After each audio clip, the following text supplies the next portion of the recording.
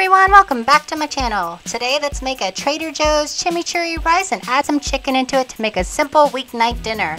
If you guys want to know how to make this, hit that subscribe button and watch me cook. Pretty much everything you need is inside the package itself, so we're just going to add a few more things to make this a full rounded meal.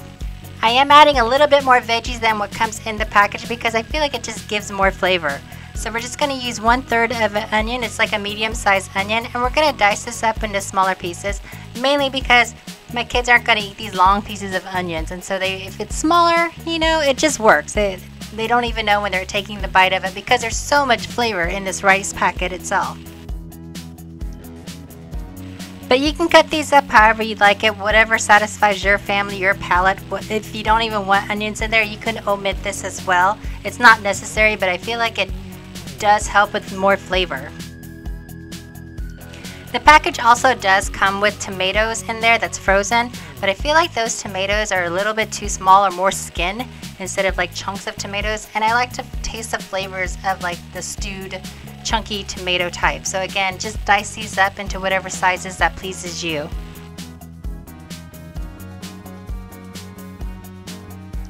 For more protein, I decided to add, this is about a good pound of a chicken thigh. It's a large chicken thigh, but use chicken breast, chicken thigh, whatever it is that you want. I needed to defrost mine for about a good 6 minutes before it was ready to be cubed. So again, cut these to whatever size that you like. I like to make them into like a small, medium-ish kind of chunk so that we can see the chicken and taste it with our rice as we eat it. The package itself gives really simple instructions. If you go with one package, I am doubling this recipe, but if you go with one package, it just says to use a tablespoon of oil with 2 tablespoons of water. But since I'm doubling this, I've got about 2 tablespoons of oil in there. I like to have a bit more of a garlic flavor inside of my dish. If you want it to be less garlicky, I would only use like 1 or 2 minced garlics. This is probably a good 3 to 4 pureed size kind of garlic, so whatever you prefer. Again, if you don't like garlic, omit it. If you do, use it. But once your skillet is nicely heated up with your garlic in there that's been sauteing for a few minutes, throw your chicken in there. We're gonna cook this chicken pretty much till it's all the way cooked through. The chicken itself probably took a good 7 to 8 minutes to cook through all the way.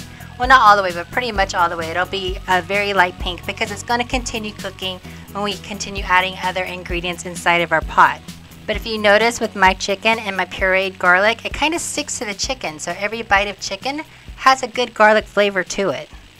So just saute this for a while and let it cook through until it's almost done being pink, and that's it for the chicken.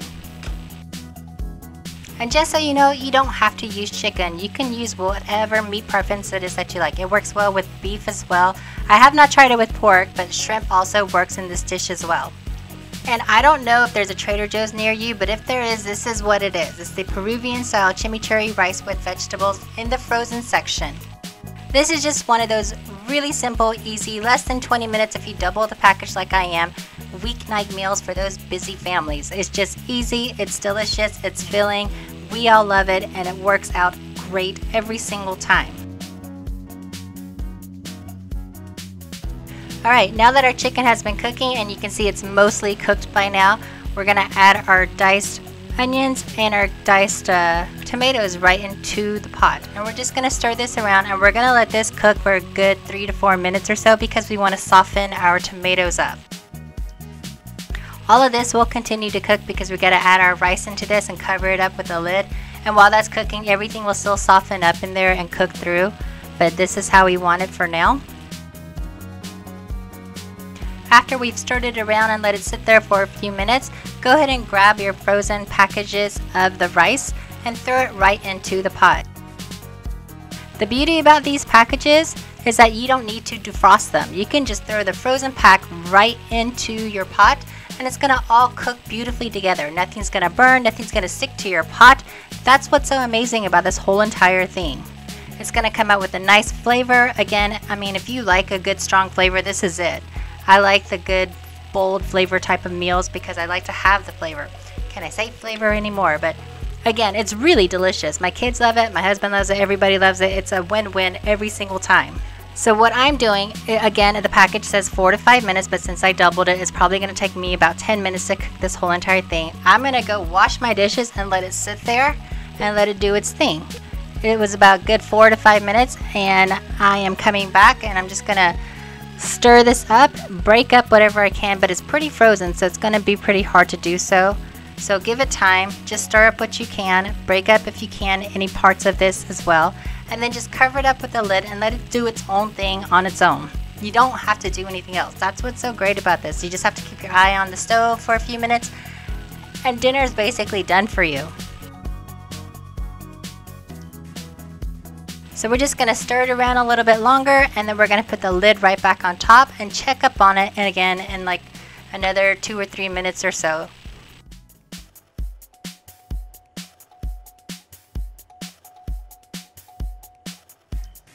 It's been a few minutes. I went ahead and checked up on my rice, and you can see I can stir it around and I can start to break up a little bit of the pieces. And this is it, you guys. A total of 10 minutes with the lid on, letting it do its own thing, and dinner is basically done for you. Look how beautiful all of this looks. All the colors. You've got your carbs, you got your protein, you got your veggies in there. It's all delicious. It's all amazing, and you guys will love this. I mean, seriously, it's just so easy. You can taste the rice to see if it's heated up enough for you.